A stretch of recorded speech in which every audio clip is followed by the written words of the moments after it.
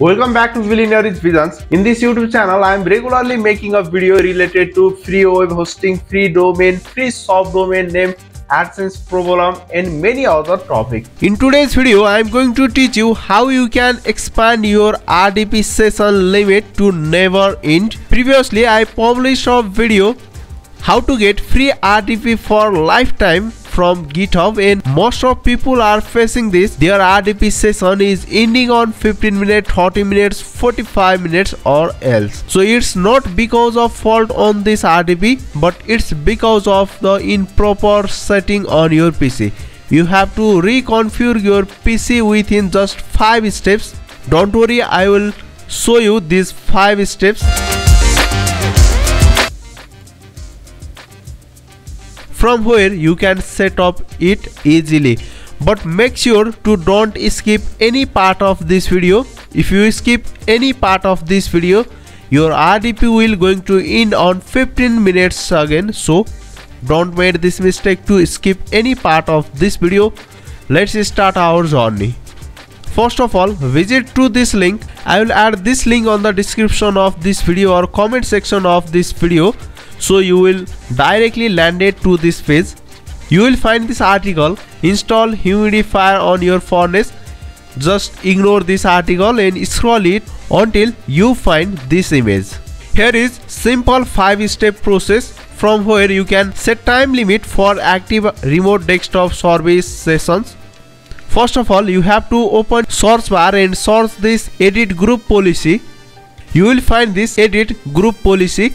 I'm using Windows 10 right now, so if you are looking for this any other Windows version, then you will see slightly different. You have to find this edit group policy and open this. From here, in second step, go to this. Here you will see this. You can just expand it. Click on this administrative templates. Then in third step, you will find this Windows component. Click on this. Now look for remote desktop service. Scroll it and you will see this remote desktop service. Again click on this. Then in step 5, remote desktop service host. Here is this remote desktop service host. At the end, you have to find for this set time limit for active remote desktop service session. Click on this session time limits. Here you will find these 4 options: set time limit for disconnected session, set time limit for active but ideal remote desktop service, set time limit for active remote desktop service session, in session when time limits are reached. Now we have to configure this set time limit for active remote desktop service session.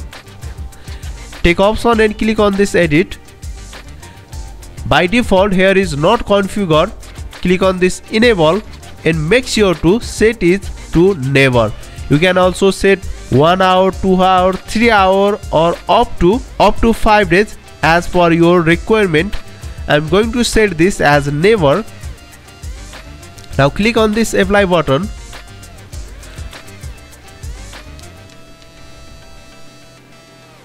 And also you can configure for this rest of 3.